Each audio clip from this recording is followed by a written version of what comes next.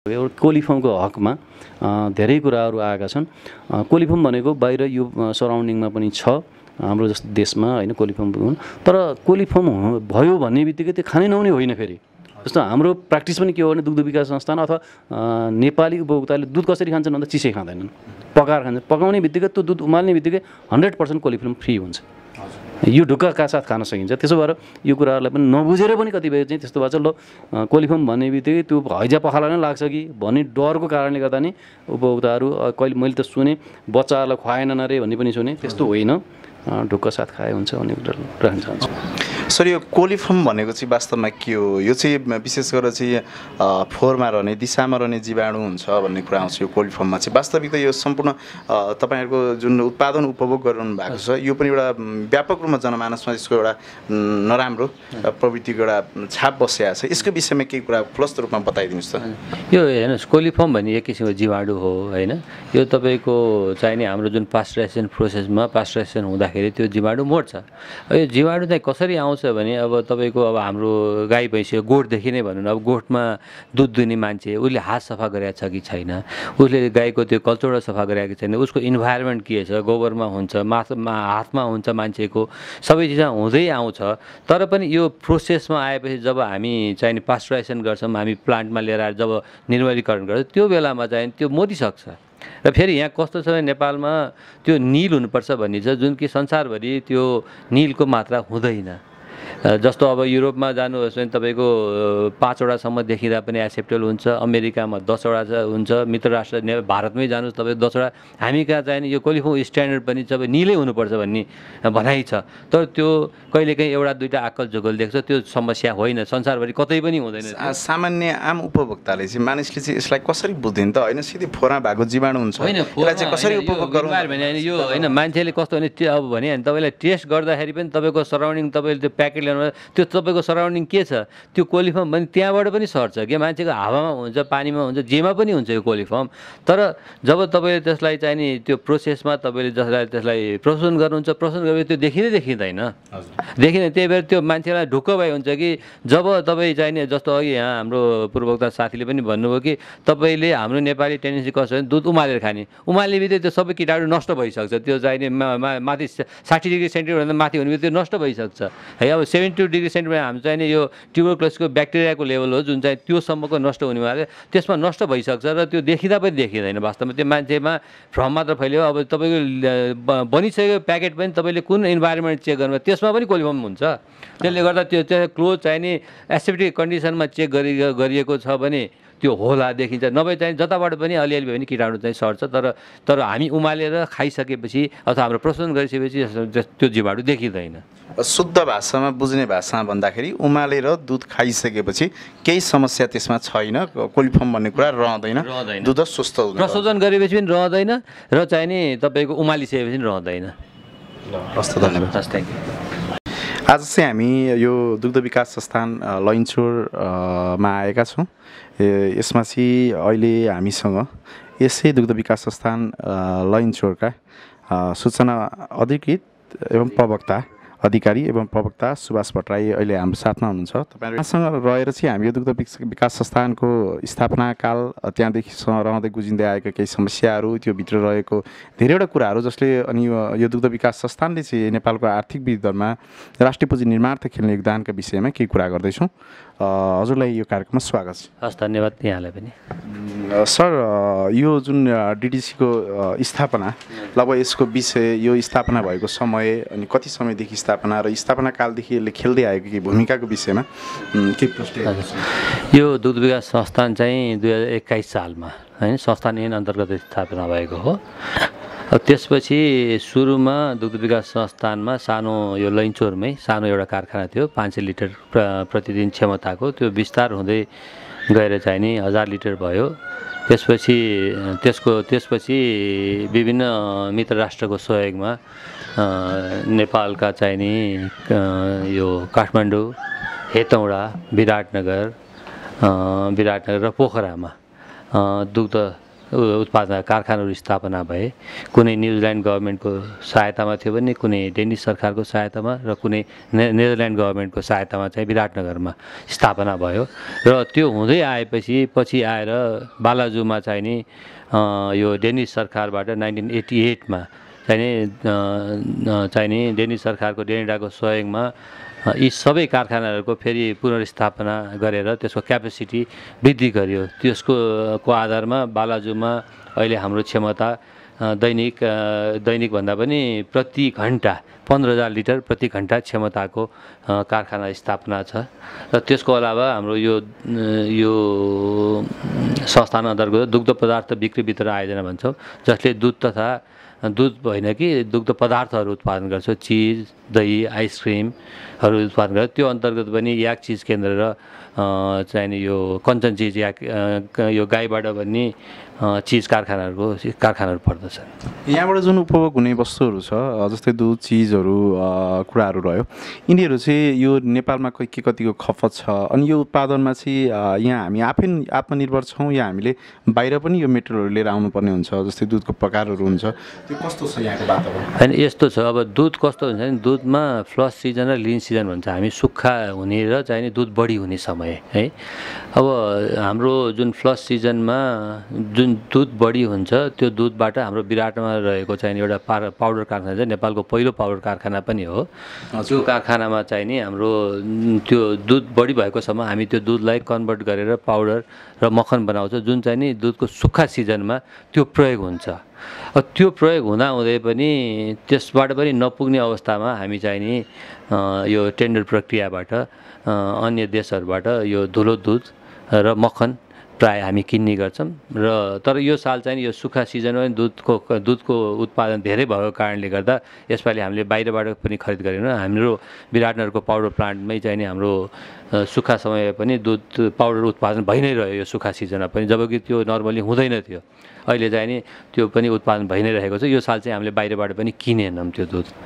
भनेपछि यो चाहिँ हाम्रो लागि एउटा खुसीकै कुरा भयो कि एउटा आत्मनिर्भरको बाटोमा अग्रसर हुँदैछ भन्ने कुरा भयो। दुधमा चाहिँ नि दुध उत्पादनमा चाहिँ निकै नै प्रगति भएको देखेको छ। विभिन्न व्यावसायिक फर्महरू बाहिर विदेशबाट फर्केर आएका व्यक्तिहरूले पनि रोजगारीको लागि यो दुग्ध क्षेत्रमा दुग्ध व्यवसाय फर्महरू खोल्ने, गाई फर्महरू खोल्ने गरेर व्यावसायिक रूपमा दुध उत्पादन सुरु गरेको कारणले गर्दा पनि दुधको उत्पादनमा वृद्धि भइरहेको छ।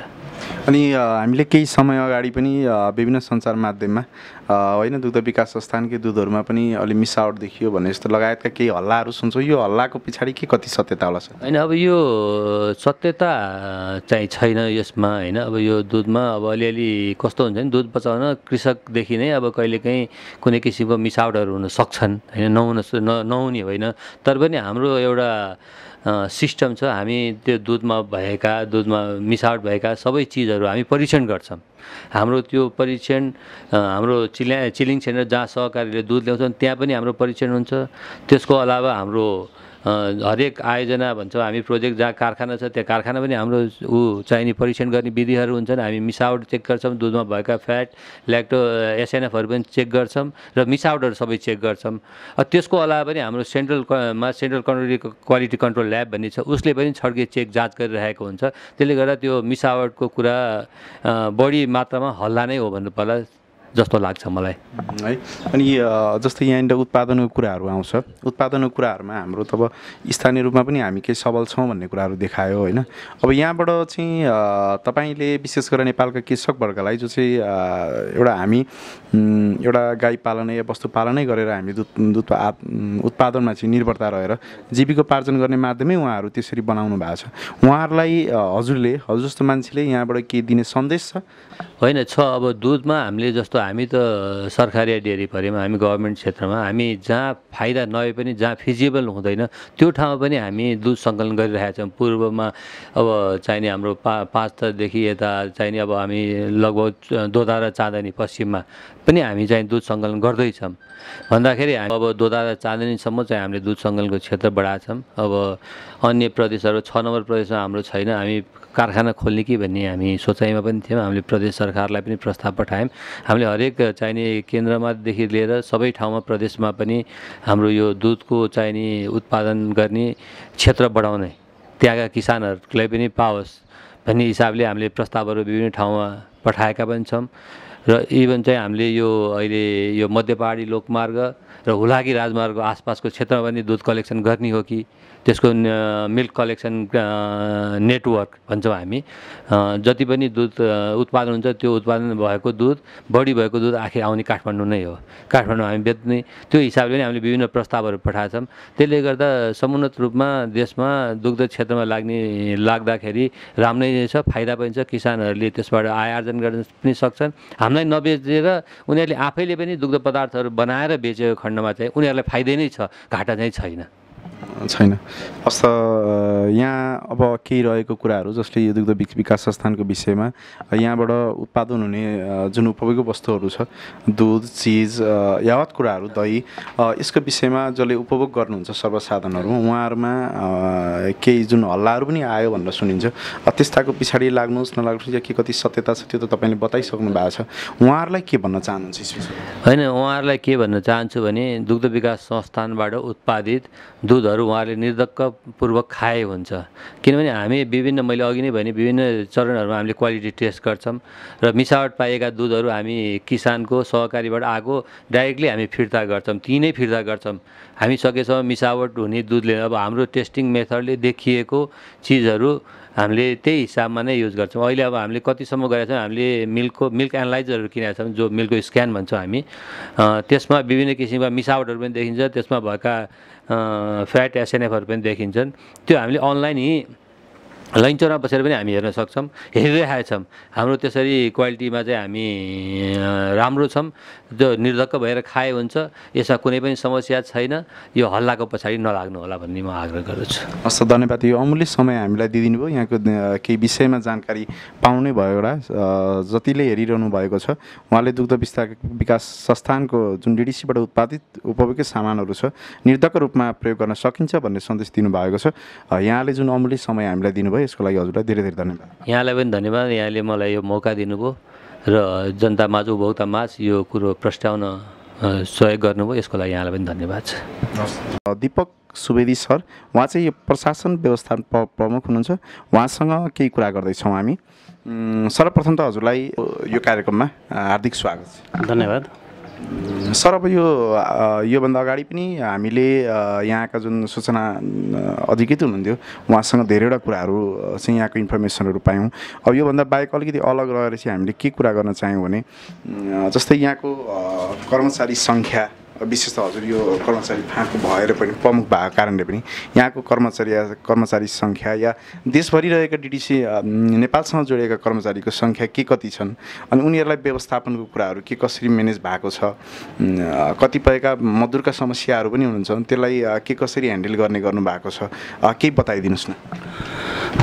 दुग्ध विकास संस्थानमा 1063 दरबन्दी रहेको हो टोटल जम्मा देशभरिको उसमा त्यसमध्ये 800 जना अहिले हामीसँग पदमा हुनुहुन्छ करिब 300 को हाराहारीमा ठ्याक्कै उ छैन यो चाहिँ करार जालदारी भरपाईको रूपमा चाहिँ रहनुभएको अवस्था छ र हाम्रा 8 वटा आयोजनाहरू दुधसँग सम्बन्धित र एउटा दाना उद्योग छ र सँगसँगै हामीले अहिले एउटा नयाँ उसमा चाहिँ 3P मोडलबाट दोलखामा सहकारी दुग्ध विकास संस्थानको जोइन्ट भेन्चरमा एउटा कारखाना पनि चलाएका छौँ त्यो चाहिँ हाम्रो 51% भन्दा बढी सेयर हाम्रो छ र त्यसबाहेक त्यहाँको सहकारी जिल्ला सहकारी र त्यहाँका उद्योगपतिहरूको पनि सहभागितामा त्यो कारखाना चलेको छ। यसरी गर्दाखेरि हामीसँग अहिले 10 वटा प्रोडक्सन एरियाहरू छन् र यो केन्द्रीय कार्यालय छ यही ठाउँहरूमा हामीले कर्मचारीहरूलाई विनियोजन गरेका छौँ। अनि यहाँको जुन प्रायः धेरैवटा संस्थानहरूमा ज्यालादारी मजदुरहरूको चाहिँ धेरैवटा समस्याहरू सुन्ने गर्छौँ होइन यहाँ चाहिँ ज्यालादारी जुन दैनिक ज्यालादारीमा काम गर्ने मजदुरहरूको विषयमा के कस्तो अवस्था रहेको छ के कति तलब छ यो चाहिँ नेपाल सरकारले जुन न्यूनतम ज्याला तोकेको छ उहाँलाई त्यही आधारमा हामीले चाहिँ खास गरी यो भरपाईका कर्मचारीलाई हामी दिन्छौँ र जहाँसम्म कर्मचारी व्यवस्थापनसँग सम्बन्धित कतिपय समस्याहरू छन् ती समस्याहरू चाहिँ हामी ट्रेड युनियनहरू छन् यहाँ अरूको जस्तै हो हामी कहाँ पनि त्यस्तो चाहिँ फरक छैन चारवटा सङ्गठनहरू क्रियाशील छन् र ती चारवटा सङ्गठनमा विभिन्न सङ्गठनमा ती कर्मचारीहरू आबद्ध छन्। हामी कहाँ 7औं तहभन्दा तल चाहिँ सङ्गठनमा भाग लिन पाउने अधिकार रहेको छ र योभन्दा अगाडि चाहिँ हामीले ट्रेड युनियनको निर्वाचन गऱ्यौँ, यो सिबिए निर्वाचन गऱ्यौँ। सिबिए निर्वाचनबाट 2 वर्षसम्म चाहिँ सिबिएको अध्यक्षलाई यो कलेक्टिभ बार्गेनिङमा सहभागी बनाएर हामीले चाहिँ सबैलाई समेट्ने गरेर चाहिँ दुग्ध विकास संस्थानको व्यवस्थापन अगाडि बढ्यौँ। अब पनि फेरि सिबिएको निर्वाचन हुने तयारी हुँदैछ। सम्भवतः ती चारवटै सङ्गठनहरूले आउने मङ्सिर 11 गते चुनाव गर्ने भन्ने सहमति बनेको छ। यदि त्यही सहमति अनुसार अगाडि बढ्यो भने त्यो दिन चुनाव हुन्छ र हामी फेरि पनि आधिकारिक ट्रेड युनियनको चुनाव गर्छौँ। त्यसपछि फेरि उहाँहरूसँगै सहयात्रा गर्दै अगाडि बढ्छौँ। व्यवस्थापन र कर्मचारी बिचमा त्यति धेरै भिन्नताहरू छैनन्। अहिले कस्तो देखिएको छ भने पहिला एउटा संस्थानको बारेमा अथवा अरूको बारेमा जानकारी नहुँदाखेरि कर्मचारीले नै अलि धेरै माग्ने, व्यवस्थापन दिन नखोज्ने, यो पारदर्शिता अथवा चाहिँ संस्थानको क्षमता के छ भन्ने कुरा पनि कर्मचारीलाई जानकारी नहुँदाखेरि चाहिँ अलिक बढी टसल हुने गरेको थियो। तर पछिल्ला दिनहरूमा त्यो टसल क्रमशः कम हुँदै गएको छ। व्यवस्थापनको बारेमा अथवा समग्र संस्थानहरूको बारेमा कर्मचारी सङ्गठनहरू जानकार हुने र कति माग्नुपर्छ भन्ने कुरो उनीहरूले पनि बुझ्ने र व्यवस्थापन कति दिन सकिन्छ त्यो खुलेर भनिदिने, यो गर्दाखेरि यो टसल चाहिँ बिस्तारै कम भएको छ। हामी संस्थानहरूमा त प्रायःजसो राजनीतिक नियुक्ति अनि राजनीतिक पदकै लागि चाहिँ लाछाछुडी गर्ने, एकअर्कामा हानाथाप गर्ने भन्ने कुराहरू धेरैवटा कुरा सुन्नमा आउँछन्। अब यसको विषयमा चाहिँ केही जानकारी दिँदा चाहिँ आम जनताहरूलाई वास्तवमा त्यस्तो अवस्था छैन, तपाईँलाई चाहिँ आफूलाई कस्तो लाग्छ? यो प्रोफेसनभन्दा बाहिर रहेर पनि व्यावहारिक रूपमा बसेर कुरा तपाईँलाई चाहिँ कस्तो फिल हुन्छ? होइन, कतिपय ठाउँहरूमा चाहिँ अलिक बढी पोलिटिकल्ली हस्तक्षेप भयो कि भन्ने खालको चाहिँ आवाज आउने गरेको छ होइन। दुग्ध विकास संस्थानको केसमा पनि यहाँ अहिले भएको महाप्रबन्धक निमित्त हुनुहुन्छ। लगभग चाहिँ गएको मङ्सिर 25 गतेदेखि यहाँ महाप्रबन्धक खाली भएको अवस्था हो र यहीँका कर्मचारी जो सिनियर कर्मचारी उहाँहरूले चाहिँ निमित्तको रूपमा चलाइराख्नु भएको छ। अब यदि महाप्रबन्धक कन्फर्म महाप्रबन्धक पठाइदिएको भए सम्भवतः उहाँहरूले अलि फरक ढङ्गबाट काम गर्न सक्नुहुन्थ्यो कि भन्ने आशा गर्न सकिन्छ। त्यही पनि अब सरकारको निर्णय हो, सरकारले जे निर्णय गरेर पठाउँछ त्यो अब हामीले मान्ने कुरा पनि हुन्छ। र यहाँको पोलिटिक्सको कुरा गर्दाखेरि चाहिँ जस्तो सञ्चालक समितिको अध्यक्ष लगायत 3 जना सदस्यहरू चाहिँ राजनीतिक नियुक्ति भएर आउनुहुन्छ होइन। अरू बाँकी कुनै न कुनै पदसँग सम्बन्धित, जस्तो चाहिँ यहाँको सञ्चालक समितिको 1 जना मेम्बर यो अहिले हामीसँग सम्बन्धित कृषि तथा पशु विकास मन्त्रालय छ, त्यसको चाहिँ सहसचिव त्यहाँको प्रतिनिधि 1 जना मेम्बर बन्नुहुन्छ।